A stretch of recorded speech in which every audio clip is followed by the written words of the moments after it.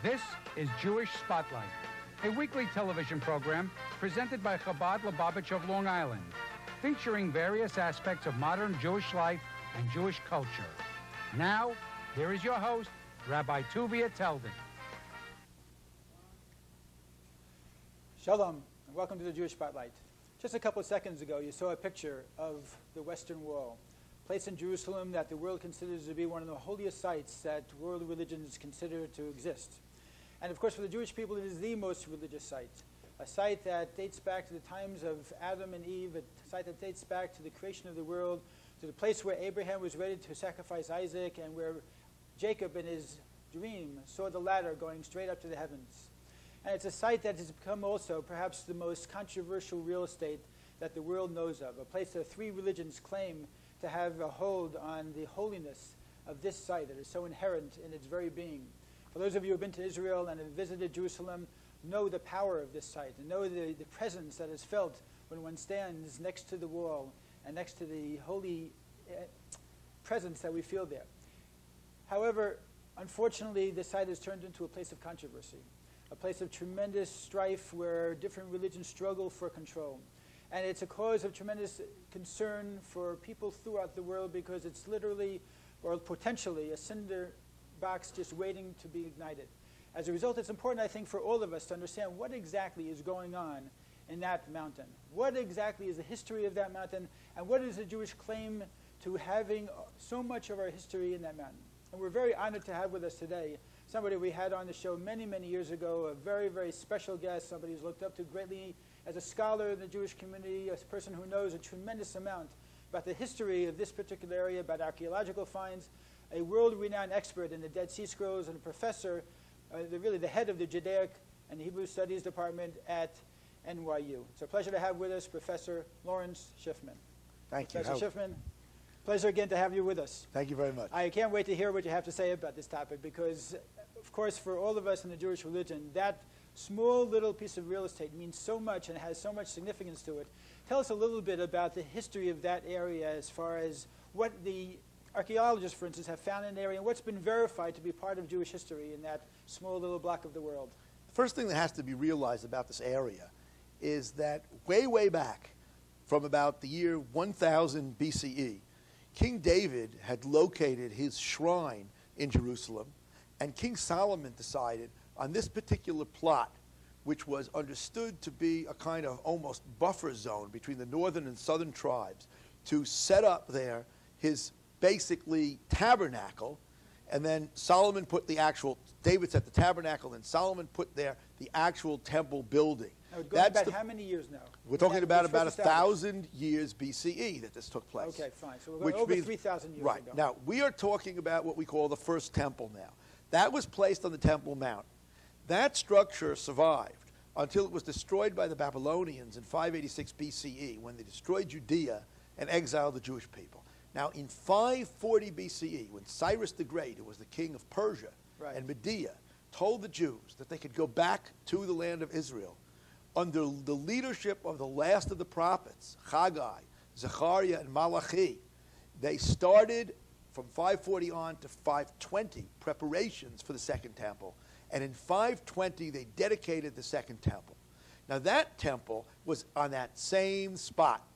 Now, unfortunately for us, because of the great building project of King Herod, which produced the Temple Mount we don't have archaeological remains from the first temple and what you might call the early Second Temple. There's nothing at all that exists. There's nothing that we know of, except the possibility of this inscription that was recently discussed that, for better or for worse, most scholars now think may be a fake.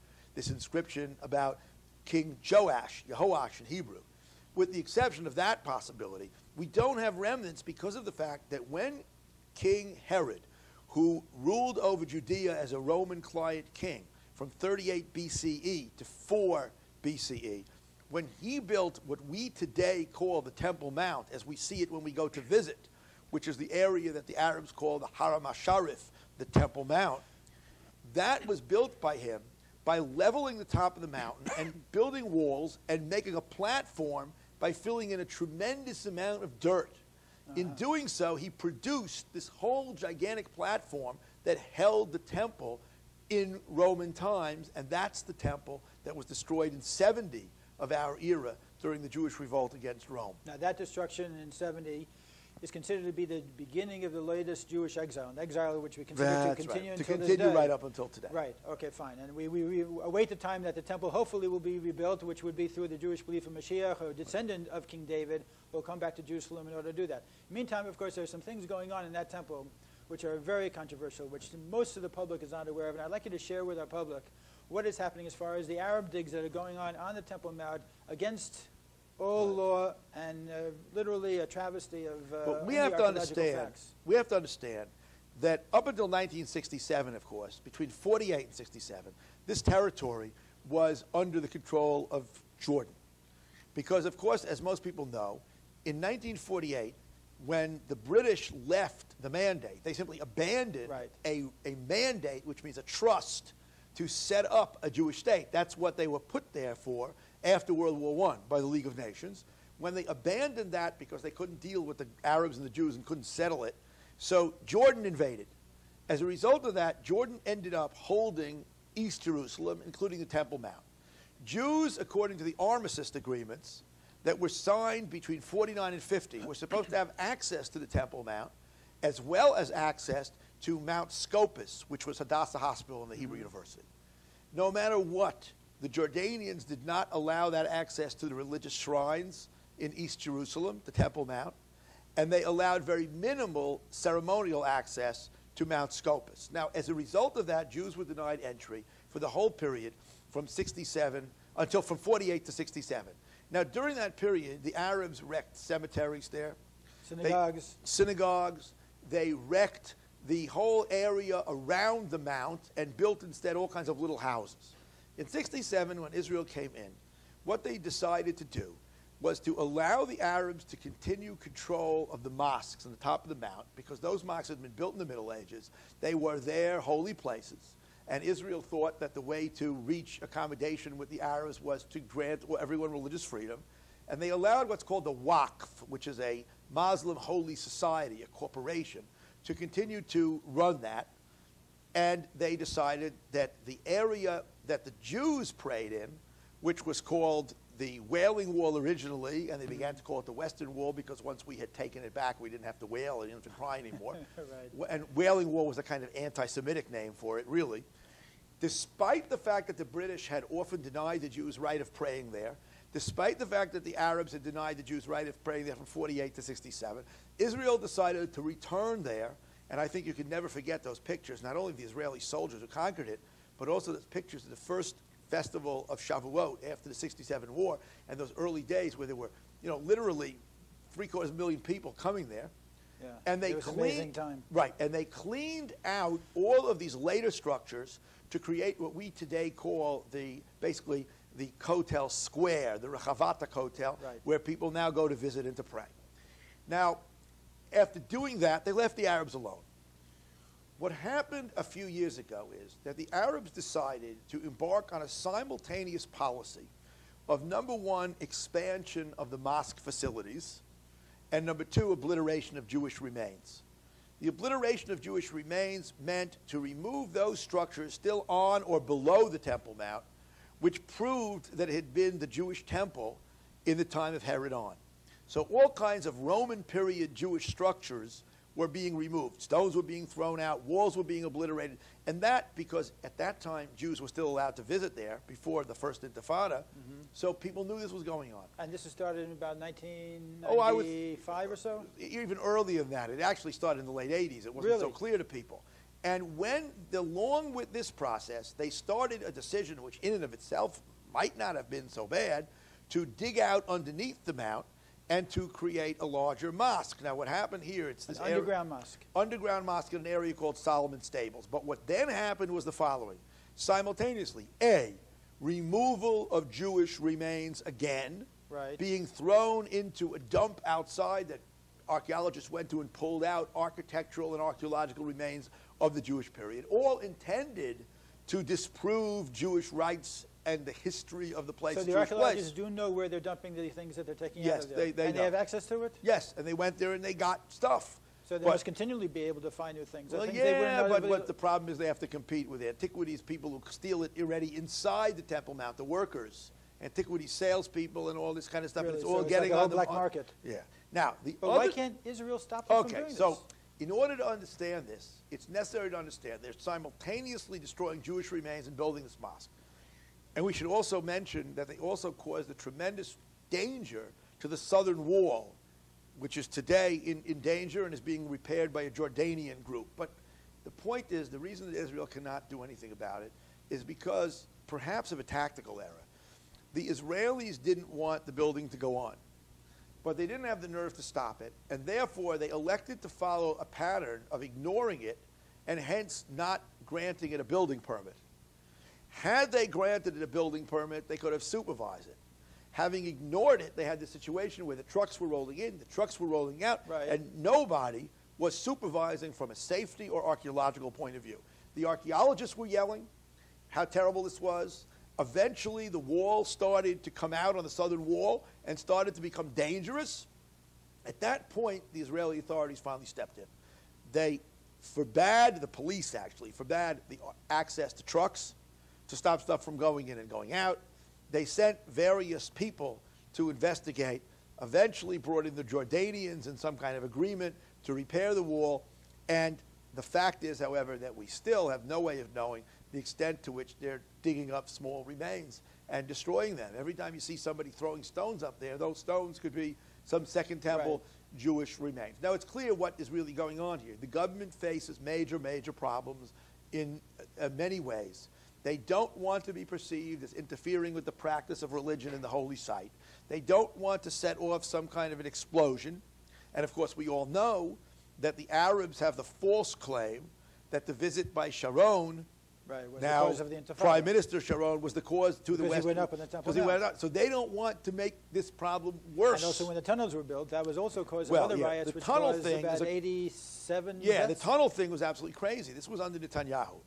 There's been an... I've been through the tunnels. Yes, The it has tunnels have nothing to do with the Temple Mount, Exactly. nothing to do with the Arabs. It's all on the outside, and it doesn't matter. There were riots, and there were people who were killed as a result of this rioting because the terrible. Arabs just wanted to riot over this. Now, the point is, therefore, the Israelis are afraid to put a stop to this. Right, because it shows that anything that goes on in Temple Mount is Now- so sensitive Now, that it could cause a big problem. There's one part of this that's almost a joke. Today, we're hearing the Palestinians claim that this is not the site of the Jewish temple. But there's one problem. Why should an Arab, a Muslim, think this place is holy? There's only one reason. Because according to their tradition, Muhammad had a vision that he went to the Temple Mount, which was the Jewish Temple Mount, called in Arabic Al-Quds, the holy, and ascended from there to heaven. So according to Muslim tradition, the reason they value this place is because it's our Temple Mount. Just as, of course, Christians value this place because they know that Jesus did not go, he went into the temple and also walked on the pavements all around the temple because this was Jerusalem of his time. So to deny the Jewishness of this place, just as Christians know that that would be absurd for their history, for Muslims, it's totally absurd. And yet they are working day and night to obliterate the remains of the Jewish presence on the Temple Mount. And their eventual goal, once they feel confident that they've done that. Well, I tell you the honest truth, I'm not really sure. They're going to keep expanding the mosques. They're going to take away all these things. They think somehow they're going to convince the world that it's really true, that it's not the Jewish temple. Now, I have to tell you what's interesting is there is nobody in the world Who's who gonna believes believe this. that? No, Exactly. for a lot. And what kind of political headway let's they're gonna pause get to from point out some of the reasons. Josephus, in his history, writing in about the year 100 after the destruction of the temple, describes the Temple Mount, the exact architecture, the exact number of gates, the exact location of every structure, the nature of the pavements. We have excavated all around the outside the pavements. They found the inscriptions that say that non-Jews cannot go any further in the Temple Mount. They have found an inscription which indicates where the shofar and the trumpets were blown from the corner of the Temple Mount. And we can go on and on. All types of structures, water drainage structures, water supply structures that are known from Josephus to have existed in the Second Temple, all been found right there. Right. There is nobody under the sun who, with any kind of rationality, who is going to deny this except some type of absolute propagandist. Interesting. Interesting. So tell me, as far as their eventual goal, let's say to wipe out any type of Jewish appearance in Jerusalem, then they can come to the world population and say that we want our capital to be in this area. And this was never the Jewish capital. The Jews were never here in Jerusalem. Whatsoever. Right. like you say, the UN's not going to believe it. No one's going to believe it. No one's going to believe it whatsoever. So is it just coming out of a hatred for the Jewish people that they're doing this?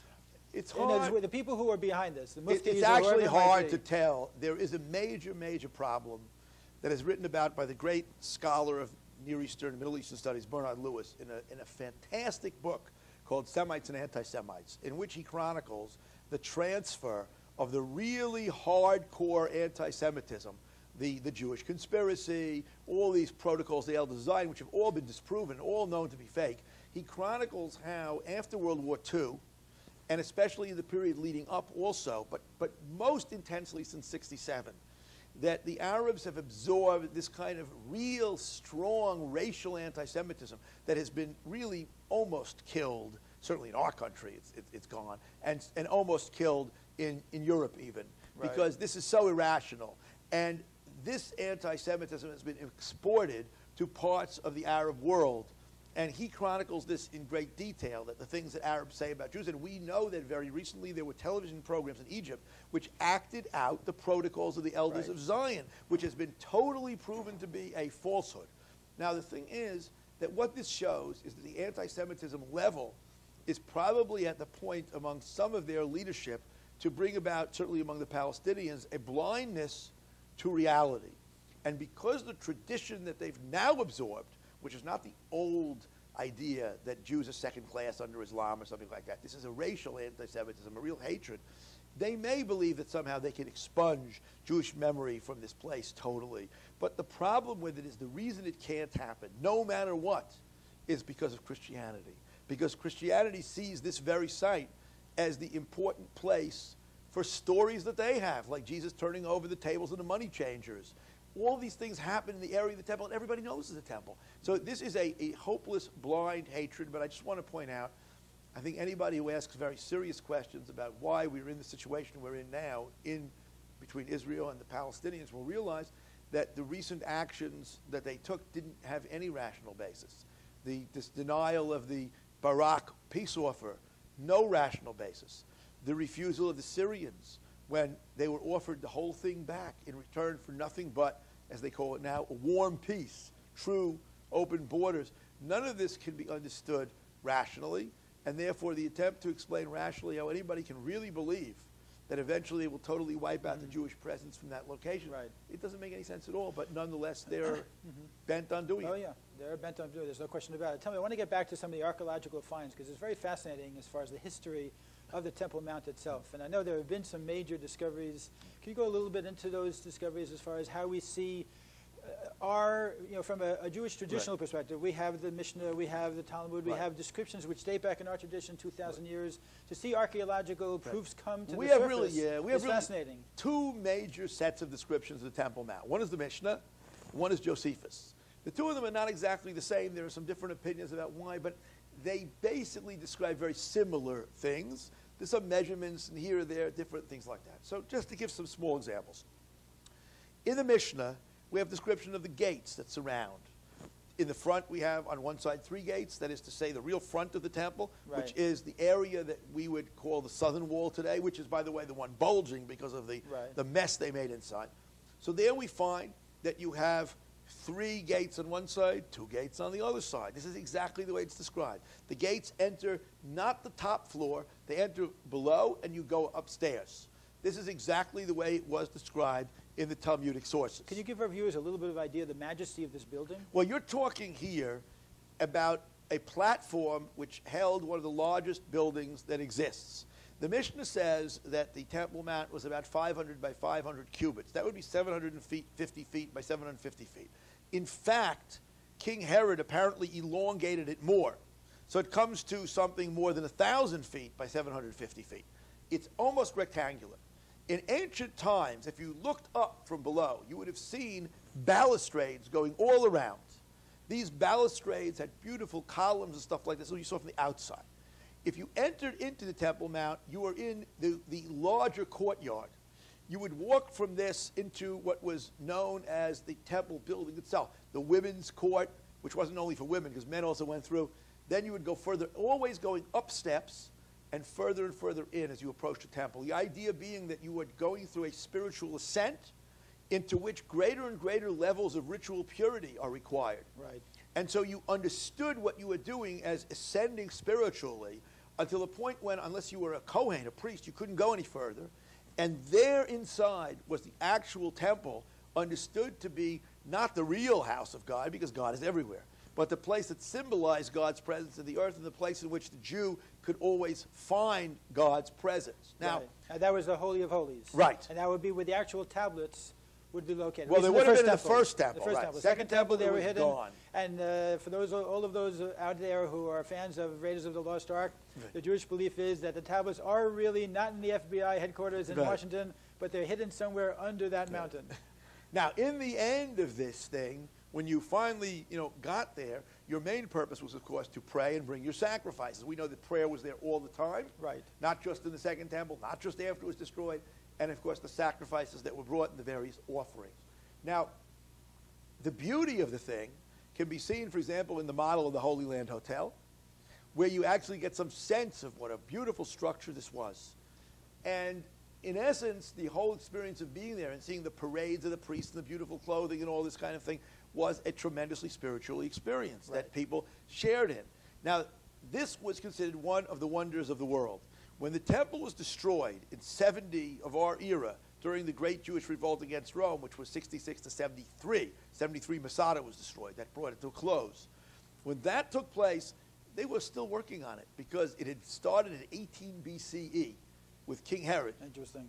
And they were still working. And Josephus describes this thing and the beauty of this thing, along with the Mishnah. You put these two accounts together, you just have an unbelievable structure destroyed by the Romans. In fact, by the way, Josephus, admittedly, he's writing to try and excuse the Romans, but he says that the Roman commander Titus didn't want it destroyed. And he blames various people for its being destroyed, but he says that Titus did not want it destroyed. He wanted to preserve it because it was such a beautiful and inspiring building. Interesting. So what are some of the archaeological finds that you've heard about that bring about more of an understanding of that era? When we speak about the Second Temple, from which we have quite a lot of finds, the entire water supply system has been uncovered. They have uncovered the pavements that go all around the temple. Okay. You have these. You have also mikvahs. You have the yes, ritual baths. all over the upper city, where many priests lived, which was on the other side of the hill, which is today the Jewish quarter of Jerusalem. There are ritual baths in almost all the houses, because people regularly went to the temple, observed all the laws of ritual purity. Then, when you actually get to the temple complex itself, there are other ritual baths, which you can see if you go to what is called the southern wall excavations, which you can also see where that bulging wall is.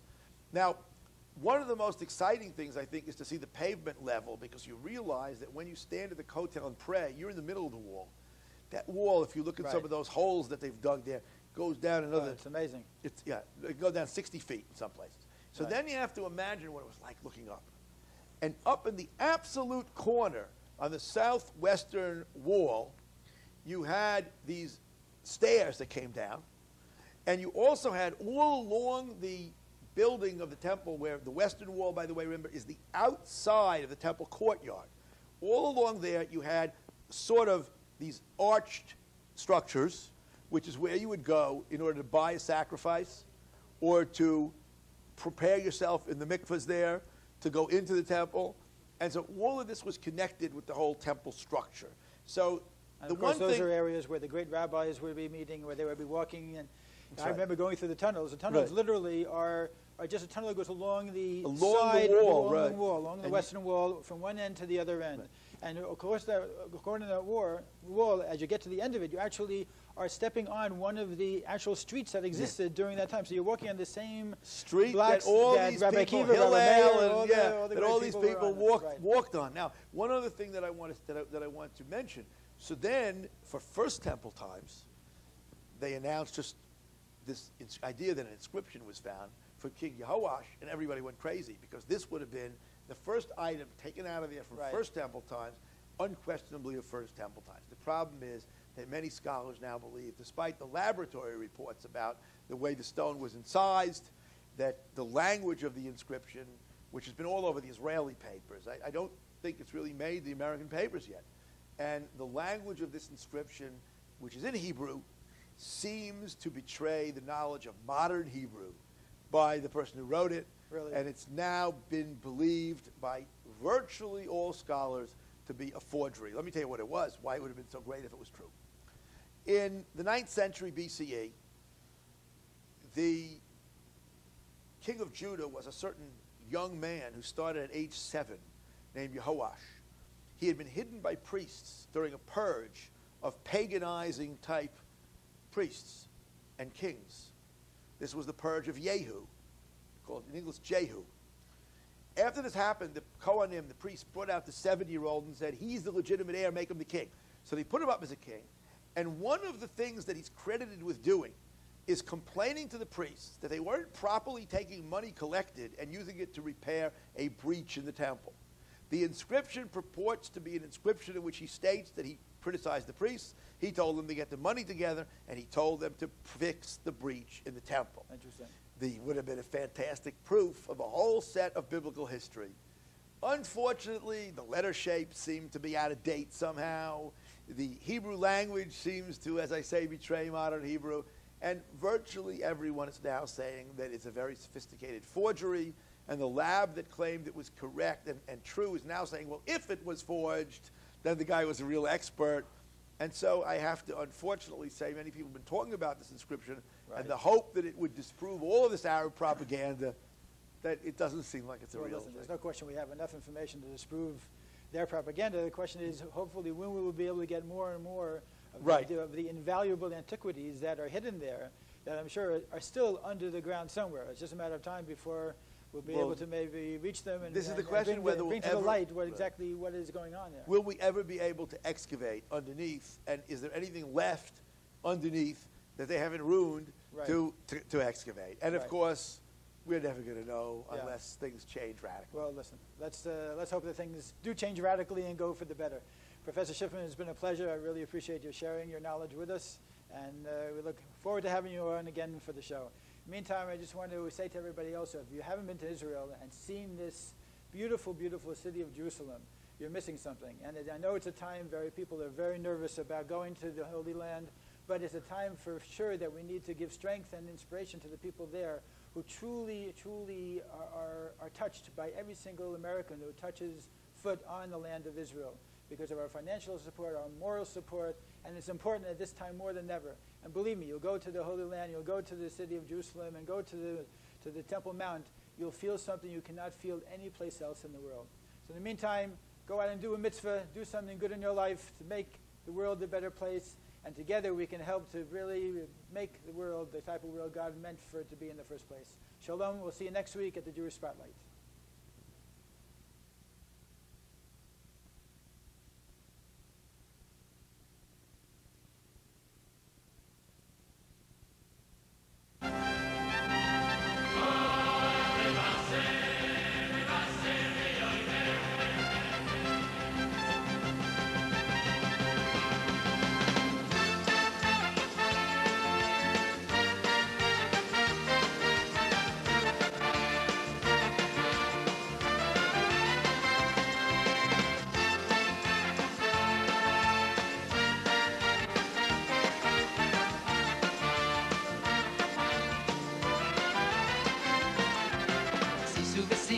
Simchas hagiyulo, hine hine Moshiach bo.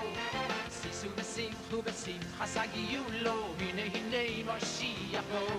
Sisu besimchu besimchas hagiyulo, hine hine Moshiach bo. Sisu besimchu besimchas hagiyulo, hine hine Moshiach bo. Hine hu bo, Moshiach tzidkeinu, hine hu bo, b'peiro v'yomeinu, hine hu bo, yavoi v'yikoleinu, b'meiro v'yomeinu, Moshiach